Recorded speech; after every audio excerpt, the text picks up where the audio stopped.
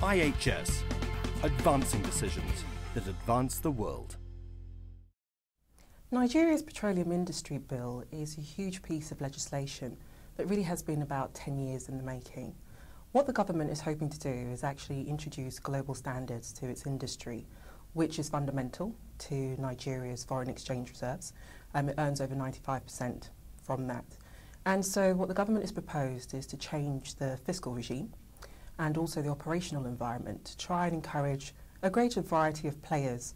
So far, Nigeria's oil and gas industry has really been dominated by international oil companies, and there's been very little room for domestic companies.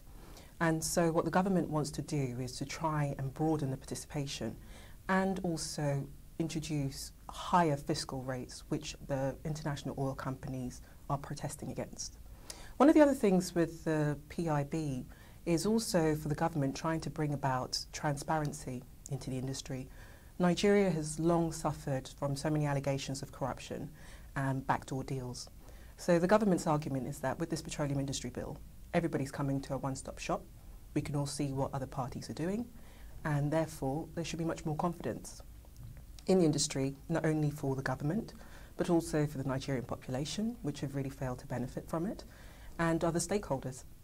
Nigeria's petroleum industry bill is going to change the industry in a variety of ways. As I was saying earlier, first of all, it's going to increase the amount of tax that the government will be taking. Some international oil companies like Shell, ExxonMobil are particularly worried about it for their deep water projects because they're fearing that the government's tax increase could rise from 92 to 98%. That's the first problem. The second issue is also that the PIB is going to introduce what would be a gas fiscal framework, which is very important for Nigeria. Nigeria has 187 trillion cubic feet of gas, making it the world's 7th largest gas holder. But the problem is Nigeria has never really been able to commercialise upon that. That's simply because the gas prices have been too poor for the companies to feel that they will benefit. And so what they've preferred to do instead is export it as LNG to Europe and the US. So one of the related issues then in the PIB is to set up a gas price framework so that companies will feel incentivised to monetize the gas. The other issue, particularly for Nigeria, has been the problem in the Niger Delta, where there's been lots of pipeline bunkering, there's been a lot of violence, kidnapping of oil workers, and so that's affected Nigerian production, oil and gas production. Companies have pulled out. They've found that the cost of repairing their infrastructure has been really high. That's dissuaded new investors from coming in because they're afraid of the environment. And there's been really little confidence in the security of what the government has been doing to address that issue. So one of the other provisions in the PIB is actually offering the host communities a stake in the oil and gas projects. And that would be around about 10%. There's different models which are being proposed at the moment, which are still being debated right now within the National Assembly. But effectively, what the government is hoping that would provide is the host communities with an incentive to actually make sure that they protect the installations, that they participate in the projects, and that way actually work closely with the international oil companies. Those that have been attacking, it's been down to criminals, militants, youth who are really frustrated that they don't have any jobs. And what they've always been complaining about is that the government is benefiting through corruption and the environments around them have been suffering through oil spills, through contamination of their food. And so in that sense, although Nigeria has been an oil producer for just over 50 years, there's actually been very little benefit on the ground. For the government, the PIB is also really important for actually transforming the national oil company, which is called the Nigerian Petroleum Corporation.